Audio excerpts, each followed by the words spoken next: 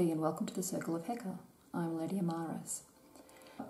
We have just dressing a normal candle. So this is a small little candle. My fingers have weird bits of wax in them. So this is a small little candle. This is another one of the ones that I purchased recently. A nice little purple candle. And so if you were going to dress the candle for a little spell, you would again make the candle into a void. So one technique is starting in the center and using your hands, twisting out that energy.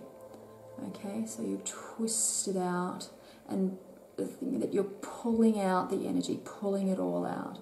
And you go the other way, and again from the center out, pulling out all that energy. So we're going out and away, making the candle into a void.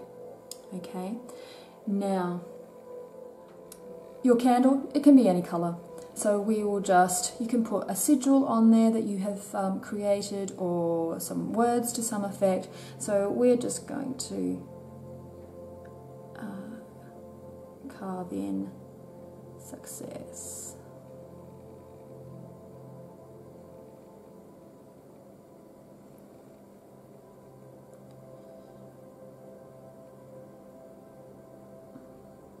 So you can do this with a bowline, which is usually a white-handled knife or some kind of instrument that you will use for carving.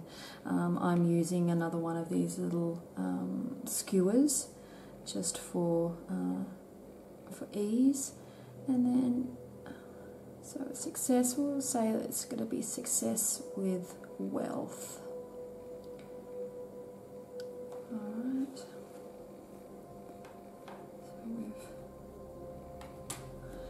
so and I'm not sure if you can see that, but I've written success, and I've now little lines in them, so it's like little money symbols. Oh, that's better if you can see it that way, little money symbols.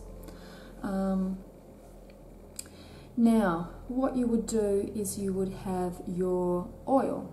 Now, I've got a little bit of High John the Conqueror root oil here, which is quite nice. So again, less is more. You don't need to soak the candle in some oil. So just a line that goes down the side. And this is where you would then push your intent in. So starting from the outside and working your way in, you would push the intent, you visualize and think about what it is that you want this candle to achieve. And you would twist it in, and then you would go to the other side and you would twist it in, getting all that oil on your fingers and pushing it into the candle. Twisting and pushing, twisting and pushing. Okay, twisting and pushing. And then you would place a little pentacle on the bottom, just with your finger. Not sure if you can see that, just looks like a massive lines.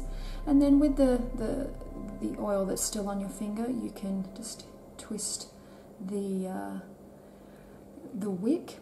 As I said, that will help with lighting the candle, but it's a way of sealing that energy in so it doesn't leak out when you don't want it to, so it's sealing that energy in. And you can also, when you put oil onto your candle, you can put a little bit of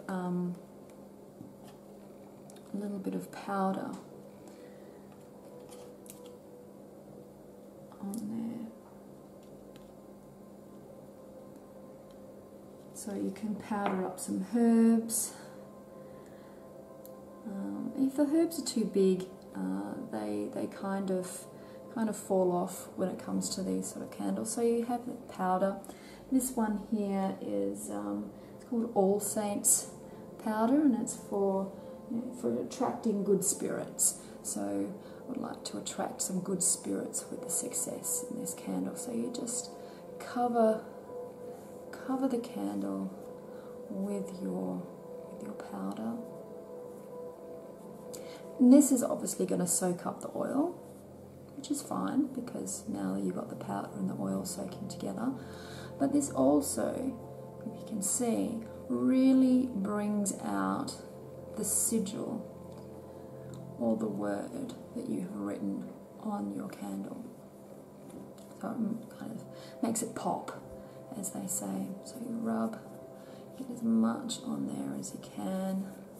Make sure that the candle is just full of that powder. And oh, again, too high. So there you can see that. And then obviously you would burn that candle in a ritual and be quite successful. So that's another way of dressing a candle. I hope you enjoyed that. Merry meet, merry part, merry meet again. Blessed be.